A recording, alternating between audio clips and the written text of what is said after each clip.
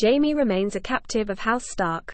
King Robb Stark keeps Jaime caged and chained to a post in his camp at all times to prevent Lord Tywin bribing or threatening one of his bannermen into giving him up.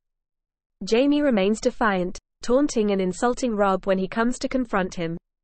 King Stannis Baratheon has made Joffrey's parentage public, by sending letters to all the lords throughout the kingdom, exposing Jaime's incest with Cersei. Jaime counters that Stannis has a personal stake in these accusations, as if all of Cersei's children are Jaime's bastards that means Stannis is heir to the throne. However, it is Jaime who is intimidated when Robb threatens him with his snarling direwolf Grey Wind. Months later, Jaime is joined in his cell by his distant cousin Olton Lannister. They talk about the time Olton served as Jaime's squire at a tourney, and Jaime tells him about his own experiences as squire of Sir Barristan Selmy. Drawing Olton closer, Jaime seizes the opportunity to escape. When he leans over to hear Jaime whisper about an escape plan, Jaime head-butts him then strikes him in the head, repeatedly cracking his skull. When the guard, Torrhen Karstark, is distracted by discovering Olton's body bloody and convulsing, Jaime strangles him to death and takes his keys to free himself from his chains. Jaime is soon recaptured.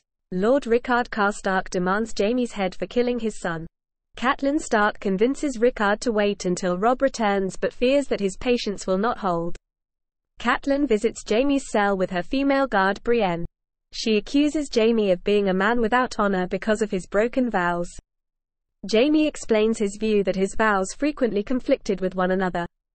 He asserts that he has more honor than some. He reveals that Cersei is the only one he has slept with and reminds Catelyn how her husband cheated on her and fathered Jon Snow. Catelyn makes a deal with Jaime and releases him. She tasks Brienne of Tarth with escorting him to King's Landing to exchange him for her captive daughters. Brienne successfully smuggles him out of the camp on horseback and then they travel by rowboat to evade pursuit. Jaime needles her about her appearance and masculinity, unsuccessfully attempting to goad her into dueling him. He changes subject, focusing on her virginity and childhood. They find a trio of women, hanged for sleeping with Lannister soldiers. He mocks her service to House Stark and she asserts that she serves Lady Catelyn specifically. As Brienne goes to bury the bodies, they are accosted by a trio of Stark soldiers. Brienne kills all three after they recognize Jaime, and he is impressed by her skill.